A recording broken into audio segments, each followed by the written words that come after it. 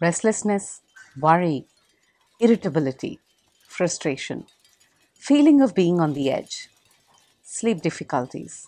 If you're experiencing any of these symptoms, then you could be suffering from anxiety. We have been in an unprecedented situation for some time now. Nothing seems to be in our control, or at least it appears so. These feelings of anxiety could be mild right now, but if it's not controlled, they can have a larger impact on your physical and mental health. It's important to understand that anxiety manifests in both these areas, physical as well as mental, but it always begins in the mind.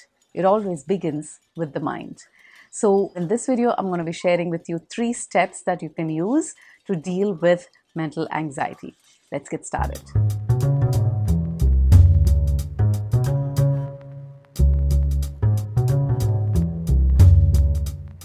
It's man versus virus, and so far it looks like the virus is winning. This can leave us with a lot of anxious feelings. Now, anxiety is absolutely normal. It's normal for you to feel anxious. But what's not right is disproportionate levels of anxiety that can end up impacting your mental health. So, if you're feeling mild levels of anxiety, you may want to keep a check on it. Ensure that it does not consume you. For this, I suggest 3-step approach. Step number 1 is for you to be aware of your anxiety. How do you know you're anxious? Notice the kind of thoughts that is going on in your mind. What are the kind of questions your mind is posing? As part of the awareness exercise, I suggest you to write down all the thoughts and questions that are worrying you right now.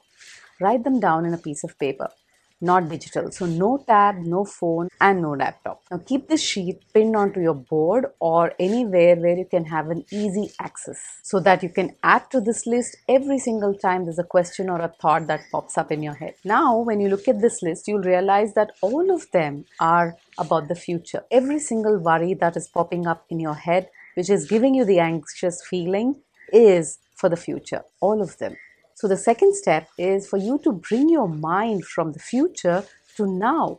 Come to the now. This is mindfulness. And you can come to now by simply doing what we always do, to breathe. The only difference is that now you will be focusing on the breath that is entering and exiting your body. Here's what you should do. Sit in a comfortable position with your back upright. Try not to arch your back, but think that there is an invisible string that is pulling your spine up. You can tuck your tummy in to maintain this posture, but ensure you're comfortable. If this is not comfortable, you can lean back slightly and take the support of the wall or the chair. Now breathe in from your nose, deeply filling your lungs to the full capacity. Wait for a couple of seconds, then breathe out from your mouth, emptying your lungs completely.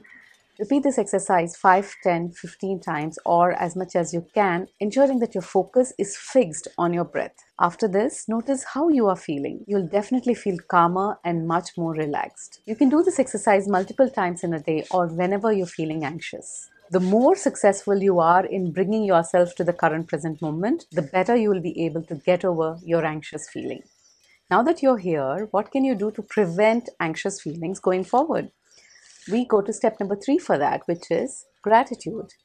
Just like how you made a list of anxious thoughts, make a list of all those things that you're thankful for and call it a gratitude list. When you inculcate the feelings of gratitude, you'll automatically look at every moment as a blessing. When your mind is feeling blessed, there is no room for negative thoughts or feelings in it. Now keep this list next to your anxious thoughts list. As powerful as negative thoughts are, by comparing them with things that you are thankful for, will slowly transform your thoughts. So there you are, awareness, mindfulness, and gratitude.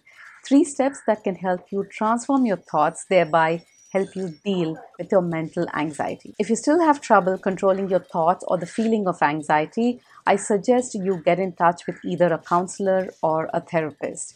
I can recommend some of my friends to you. Do let me know in the comment section below, or you may reach out to me in any of the social media platforms that I'm in. Thank you so much for watching. If you find this video resourceful, do hit a like button and share it with your friends. And I'll see you next week with part 2 of this series on how you can deal with anxiety, physical anxiety. Until then, take good care of yourself. Bye-bye.